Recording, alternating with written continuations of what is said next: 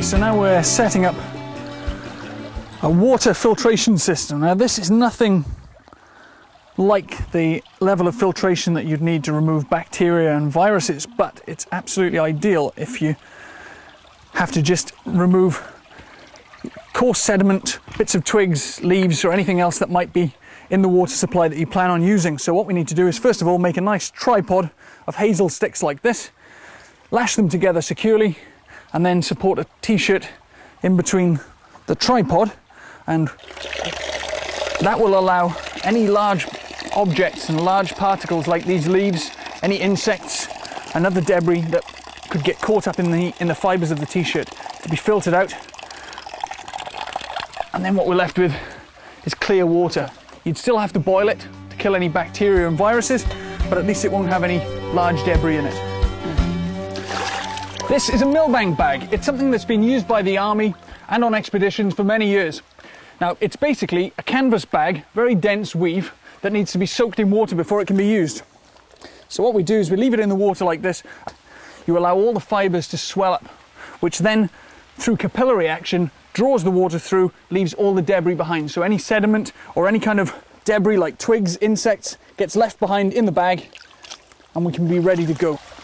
Now, as you can see, the water's already starting to come through here. What I'd normally do as well is to just throw away the first water that comes through, because that's rinsing off the outside of the bag. So just swill that around and throw it away. And now everything that's coming through should be clean.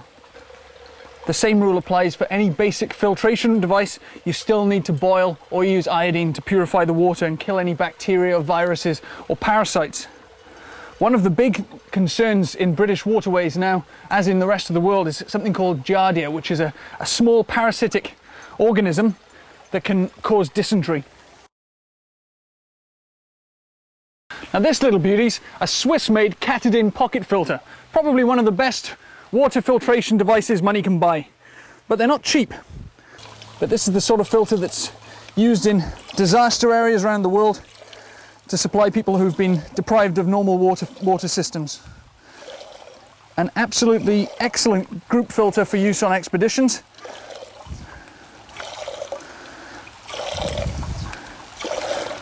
And as you can see, it's very simple to operate. The only real downside to this system is that it does require somebody to be continually pumping it in order for it to work. So unlike the Milbank bag that you can fill up and leave, you do have to keep an eye on this one and continually pump it.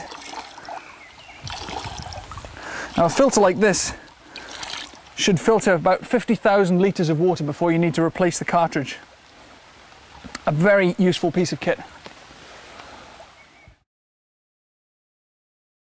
Now this is another type of filter. It's called an MWP, and what it works on is a principle of filtration and chemical purification. So as well as filtering through a fine fibre membrane, it also uses iodine to actually sterilize the water and kill any viruses or bacteria that may get through the filtration.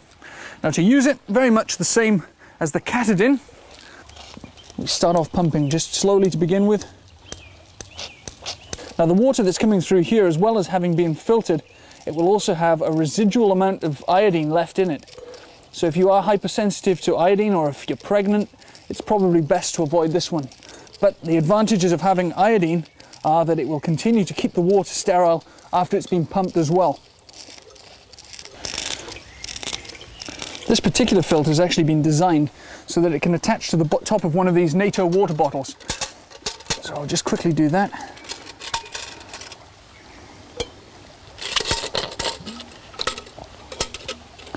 So by fitting it to the top, it sits in exactly the right place so that it can be used like this. So a filter like this is an absolute necessity if you're going anywhere where there's a danger that Giardia or any viruses could be present in the water. Now here we have an absolute state-of-the-art piece of water purification system.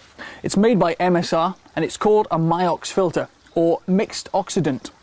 Now it works by using rock salt crystals like this and a very small charge of electricity through the water solution that's created. This system will kill Giardia and even Cryptosporidium, which even iodine won't kill. So we take some of the salt crystals out of the bag. those into the salt chamber. Now what we need to do is very carefully just moisten the salt crystals, just a touch.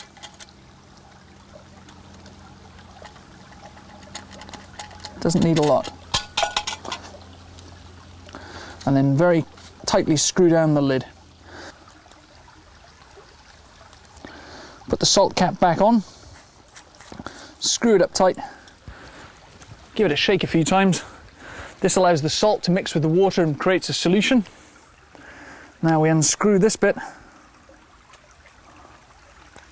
pull that out of the way, and this is where the magic starts. So by pressing this button just once, we allow an electrical charge to go through, and you can see the bubbling as the solution's formed. Then what we need to do is pour the solution into our water bottle.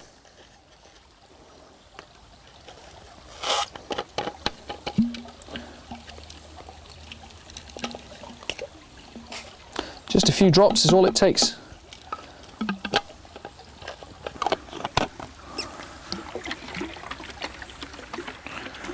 Give the water a shake. Now we need to test it using these safety indicator strips, which are like the litmus paper you probably used in school. Now then, on the back of the safety indicator we have a comparison chart, and as you can see we need to add more mixed oxidant because it's not quite as purple as it should be, so it's still at the low level. So if we do it once again, that should raise it up to the level we need it to be at. Of course, if we try to drink water from a British stream nowadays, there's a very good chance we'll end up with an upset stomach, or even worse. So it's really important that if you're spending time in the outdoors and intend to drink water from streams, that you take something with you to purify the water. It could be something as simple as a Millbank bag and a billy can to boil the water, or a high-tech water filter costing hundreds of pounds. Cut myself a slice of time when the wind blows. The A to Z of Bushcraft is now out on DVD. Support the series www.azbushcraft.com.